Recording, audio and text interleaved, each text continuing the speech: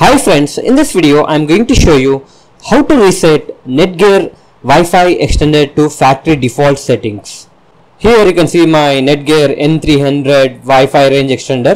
It is working perfectly. You can see that router signal LED as well as client signal LED are working perfectly. It means that my Wi-Fi range extender is connected to both router as well as client. That is, it is connected to other devices. If you want to reset this to factory default settings, at the bottom you can see the factory reset. You have to take a SIM ejector tool or any pin and you have to insert the pin inside the factory reset button.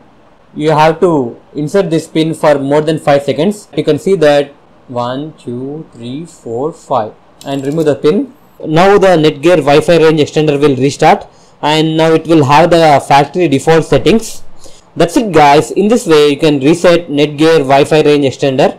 Hope you like this video. Please subscribe to our channel. Thank you.